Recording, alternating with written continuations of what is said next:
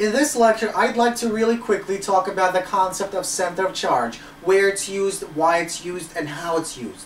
Now, analogous to center of mass, center of charge is the point where our charge originates. So if we look at two spheres, one with constant or uniform mass density and a second one with uniform charge density, we see that our center of mass for this guy is the point smack in the middle.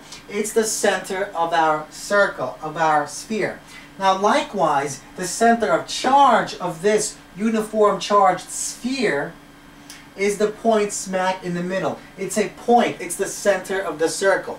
Now note what a point is. A point has no dimensions. A point has no volume, has no area, has no circumference, has no diameter, and has no radius. That means our radius of our point is 0. Now that's important to understand because a point is not a circle. It's not a sphere. So once again, assuming uniform charge distribution, uniform charge density of our sphere, the origin of charge for our sphere is the center of that sphere. It's a point at the center of our sphere. Now let's look at the following. Where is this center of charge used and why it's important? Well, if the distance between any two charges is much larger than the size of those two charges, we can assume that our spheres are point charges. In other words, if this was a charge of some charge Q1 and this was a second charge with some charge Q2 and they were relatively far apart, the distance between them was much larger than the radius of any two spheres. That means we can approximate these guys to be point charges. So we shrink these guys to a point. So that means they no longer have volume, they no longer have radii, and they no longer have any diameter. What they do still have are the charges. They still have the same charge amount, charge magnitude.